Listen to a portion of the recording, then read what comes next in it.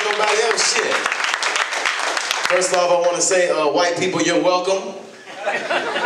You're welcome not only for me gracing this stage, but for getting another day off of work for Juneteenth. You're welcome, white people. You know what I'm saying? That's the least y'all could do, goddammit. You know what I'm saying? You mean to tell me we did all that marching and all that protesting to get a day off of work? That's the stupidest shit. We already goddamn collecting all this unemployment. We don't need a day off. I've been off for a while. I don't need that stupid shit. That shit is ridiculous. They said hell with reparations. Give them a day off. Yeah, that'll solve the shit. No, it's not gonna solve it. We're gonna be right back out there in July. Watch what I tell you. You better stay out of Target. We fucking them up first. That's why it's called a Target. It's a Target. When shit go down, that's the first place you go. You fuck up a Target. That's just how it goes. You know what I'm saying? That shit is crazy. Happy Father's Day to all the fathers out there. Ain't nobody said it all night. Happy Father's Day. For all the daddies there. If you a daddy, clap right now if you a daddy. Man, a lot of people in here using condoms, I see. Ain't nobody daddies in here tonight. I see what's going on. That shit is crazy. I called my father today. I said, Pops, what you want for Father's Day? He said, you know what I want? I said, yeah, tell me what you want. He said, I want you to not call me and ask me for shit. I said, well, hey, the irony in that. You mean for Father's Day you want to not be a father? That's the stupidest shit. But I feel him though. He said, you know what I want for Father's Day? I want the money that you owe me. I said, hey, damn that shit ain't gonna happen either. I'm about to pay you back. I can't pay that debt back. Ain't no way. I owe him too much. I love my father though. My father, he's a wild boy, but I love him to death, man. I love him to death. He tell me all the time how I wasn't supposed to be here. You know, I got 2 older sisters. I was clearly a mistake. But I'm cool with it, you know what I'm saying? I'm cool with it. He tell me all the time, you know, if I went to sleep that night, you wouldn't be here. I said, I know, Pop. You tell me all the time. You tell me all the time. You know, that's cool with me. I ain't even tripping off that. You know what I'm saying? I'm glad you stayed up a little later that night. You know? I appreciate that. It's hard being a daddy though, man. It's hard being a daddy. I know from experience. I used to be a daddy myself. That's what I said. Used to be, yeah. That shit is crazy. I used to be a father. I had a little boy. He was 4 years old. Then I got a text from my ex-baby mama one day. She gonna tell me, hey, we gonna need to get a paternity test because I'm having some doubts. I'm thinking, the paternity test? I'm gonna need a lawyer. I don't know what. I might whoop your ass over this, you know what I'm saying? I mean, it's been 4 years. I told her 4 years of daycare and insurance. That's a long time. I can't get none of that money back. I was like, no, I ain't gonna do that. I love the Lord, you know that boy died for me. You know, I can't be out here just doing whatever I want to do. You know, it took about 2 weeks. We went and got the test done. I got the results back. Long story short, the kid ended up not being mine. Tough day. Ain't no because I know where she stay at. We can ride tonight. How bad do you feel? You know, I know where she at right now. We can come with me. You know what I'm saying? I got plenty of space in the whip. What y'all trying to do? You know, but it was rough though. It was really rough, you know, having to accept that, you know, I raised this little boy. I saw him come out the womb. Childbirth is the wildest shit I ever seen. It looked like squeezing a walnut out of a plastic bag. I didn't know. That's the wildest thing I ever seen was childbirth. I'm trying to tell you. It's so crazy, man. The childbirth was just an amazing thing to see. And then to actually realize that the kid not even mine, that's the stupidest shit. I'm in the hospital giving her ice and water and shit for a baby that's not even mine. That's the dumbest shit. I was crushed for about 2 weeks though. For about 2 weeks, I was really hurt. Them first 2 weeks, when I got my first check and I ain't had to pay no daycare, shit. Fuck them kids, you know what I'm saying? I got my life back, you know what I'm saying? Damn that, them kids, hey, damn, I don't want to be on father no more, damn that. I didn't got through that. I tried to stay around though, that's the crazier part, you know what I'm saying? I feel like I've been here since the boy been born. I can't just leave a young black kid out here with no father. It's already enough of that going around. But after having a baby mama for 4 years, I can understand why people get out of that shit. I really understand why people are like, you know what, hell with this. I'm going about my life. This is the stupidest shit. I tried to stick in there though. I did. I tried the hardest I could.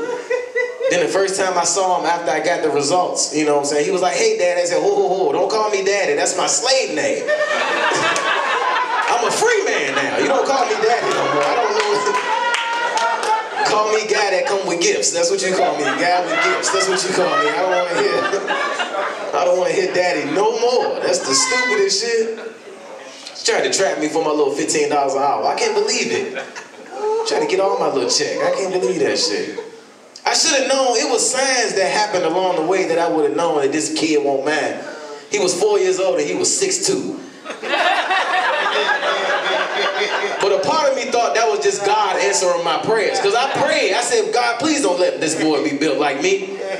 It's a rough life when you 5'7" and you bad built. You know what I'm saying? I'm built like a crock pot. I understand that.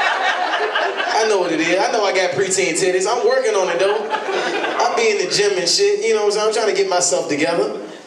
But I'm like, damn. I was like, damn. I can't just have this little boy out here. The worst part was telling my family. You know, you got to go tell your family. I had to go tell my parents that their grandson ain't their grandson. It's just a little nigga they know. I don't. How do you explain that to kids? You know what I'm saying? Like to your parents. I told my mom, I said, well, look, Ma, you know, this, you know, I got a test, you know, a paternity test, and the kid ended up not being mad, but I don't think I'm really going to hang around. My mama had the nerve to tell me, well, you know, the test really don't matter. That's what I said, shit. What you mean the test don't matter? This the same woman that whooped my ass for failing a spelling test in 7th grade. This the test that matters. Like, that test didn't matter. What you mean? That's the stupidest shit. My pops was like, hey, you got your life back. Hey, congratulations, son. I wish I didn't have you. I said, you know what? You could have left that part out. You could have left that part out. Life has been good, though, man. When you go from a daddy to not being a daddy, you know how much sympathy Cootie Cat I've been getting the last couple of years, man? Oh, man. Women love a man that raises kids. Women love that shit. They love, I'm trying to tell you, they love that. That's why I don't understand deadbeat fathers. You know how much Cootie Cat you would get if you would just take care of your responsibilities? Women just be throwing themselves at me. I be telling them this story. It was like, I can't believe she did that to you. Come on, get some of this. Come on, get some of this right here. I said, okay, baby, I'm gonna do the best I can, boo. This shit is rough, man. It's ruined my dating life, though. It's really ruined my dating life because I don't trust women. I don't trust them. I feel like the karma, you know, because before I became a father, I was a wild boy out in these streets.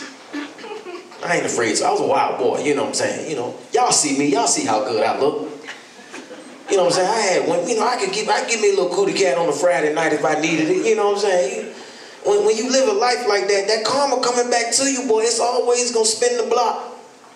And it just happened to spin the block in the worst way possible for me. But it's just hard to trust women, man. You know, that's why. And when I was in a relationship with his mama, you know, I dealt with other people in relationships. Because, you know, that just makes sense. You know what I'm saying? I'm in a relationship, you're in a relationship. Let's cheat together. You know what I'm saying? You know what I'm saying? I'm cheating, you cheating, we both cheating. So we both got something to lose. That means we both going to be careful. It only makes sense. You don't cheat with single people. That's how y'all be messing up. Ain't that right, old school? You ever cheated? Oh, yeah, that's your wife. I know. You ain't got to lie. It's all good. You know what I'm saying? If you do cheat, make sure you cheat with somebody that's married to. It's gonna save your life. Last woman I was dealing with, man, she tried to cut me off because she got a boyfriend. I said, wait a minute. That ain't got nothing to do with me. So it's cool that I risk my life, but you can't risk your life. That's the stupidest shit. She tried to cut me off. I was blowing that phone up every day. I was blowing her phone up. FaceTiming her and everything. I FaceTimed her one day and her man picked the phone up. I said, oh my God. He said, man, who the hell are you? I said, I've been trying to reach you for your car's extended warranty. And he's so stupid, he said, baby, hey, these extended warranty people getting slicker, I tell you this. He was so stupid. I kept it going though, boy. I kept it going. Till one day I ended up taking her to a Texas Roadhouse. I'm in there chilling, you know what I'm saying, eating my little green beans, my little smothered pork chop. The next thing I see him walk through the door, he said, boy, ain't you the extended warranty guy? I said, yeah, I'm trying to sell her an extended package right now. You messing it up. You know what I'm saying? Now I'm sitting here running around the table with him like, look, brother, look, I didn't try to, listen. She wanted to give me the Cootie Cat. Don't do that. I'm walking around the table trying to keep the table between me and him. The moral of that story is deal with single people. You don't need to do that in your life. You don't need to. There's plenty of people out here that ain't got nobody. Clap your hands if you ain't got nobody. See how depressing that was? See how depressing that was? They can't wait to meet somebody that ain't got nobody too. That's the stupidest shit. I gotta say Happy Pride Month too. Happy Pride Month to everybody that's celebrating Pride Month. Anybody celebrating Pride Month? Y'all celebrating Pride Month? Yeah. So y'all gay? Oh yeah. That's cool. Hey, gay people, how y'all doing? Y'all just have three. Three's a company. Oh, you ain't gay? Oh, you are. But don't be trying to not disown him like you ain't. he tried to disown him like he ain't gay too. Boy, you know you gay too. Don't do that. I went to DC this weekend. I went to DC last weekend. And I didn't realize like DC is like the mecca of the gayness. You know what I'm saying? You see how y'all like, yeah, it was a lot of gay stuff going on up there. I didn't know. Ain't nobody tell me. I just went up there like, I need a little R&R, you know. I'm in there, I'm going to the club and whatnot. I'm in the club, I'm chilling. You know what I'm saying? I seen this thick little joint in there, you know what I'm saying? She was fat as hell. I mean, big stupid ass. Just ass ain't know what to do. Ass just assing.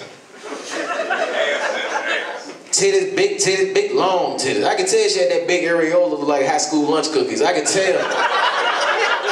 I ain't even see the areola, but I know that areola was at least this big. I knew it. Something in my mind told me that was a big areola, you know what I'm saying?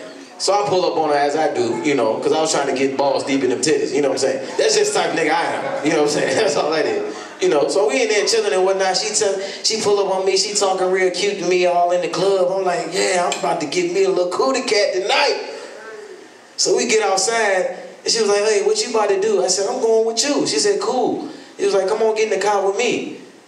When I said that, I was like, all right, hold on a minute, let me run to my car. I need to get some condoms. She looked at me and she said, what you need condoms for? I said, I'm not about to get you pregnant tonight, man. I'm not about to, I just met you. I know the Lord. I don't be out here raw dogging for no reason. And she would say, oh my God, you're a man?